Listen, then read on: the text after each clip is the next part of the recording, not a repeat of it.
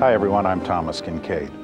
You know, now more than ever, the American flag is such a powerful symbol of freedom. I've had a chance to paint the American flag in a few recent paintings, and especially meaningful to me was the light of freedom.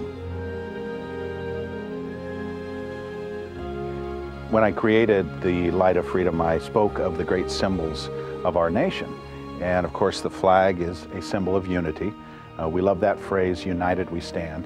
And we do stand as a united country. 50 states, 13 original colonies gathered together in one symbol of unity. The popularity of my painting, The Light of Freedom, which featured a flag above the skyline of New York City, led to numerous requests from people in other regions that they would like to see the flag memorialized above their city as well. This painting, America's Pride, initiates a new series I'm calling Flags Over America.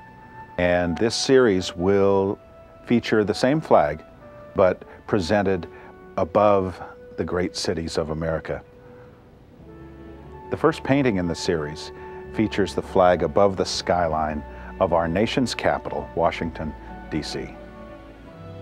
Of course, images of Washington, D.C. are so commonplace in our culture that I think sometimes we take for granted the beauty of that great city. I chose a viewpoint with the eye level raised above the city slightly so that we could look down upon the Capitol building and the Washington Monument. In the distance, we see the Lincoln Memorial lit up, and of course the reflecting pool below the Washington Monument. The lights are all lit up in my scene, and it is twilight. I love the effect of evening light. As the sun begins to set, you have that glow, that special glow that comes from the sky. I wanted to suggest the myriad twinkling lights of the city itself. And then we see the luminous glow of light that is hitting the dome of the Capitol building. I wanted to include the cherry blossoms that are so much a symbol of the beautiful city of Washington, D.C., and you can see their blooms catching the light of the evening sky.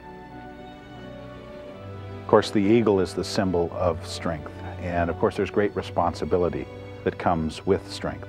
But America's strength has been one of her greatest assets. Another symbol of America's greatness is represented by the sky itself, the light of heaven, if you will, symbolic of God's blessing. You know, in this country, our religious freedom is one of the greatest of all the gifts that our founding fathers gave us. We also have the symbol of light hitting the sky and hitting the clouds. God shed His grace on thee, the theme of a heavenly light and heaven's blessing upon this nation. Every painting has a special mission, and my belief is that this painting will be a constant reminder that we never take for granted the freedoms that we have, and that all of us can every day pray for God's blessing on this country. You know, as I've said so often, I really think of these paintings as silent messengers in the home. These works of art can go into a home or an office and bring a message, a sense of comfort and inspiration to people who see them throughout the day. So that gives me a great sense of responsibility, and I really try to create works that will inspire and that will mean something to people. I think of myself as a communicator, as someone who really wants to remind people of the good things in this world, because there are so many reminders of some of the ugly things in this world. How refreshing it is to pause for a moment and contemplate God's goodness. This is Thomas Kinkade, thanking each of you for sharing the light.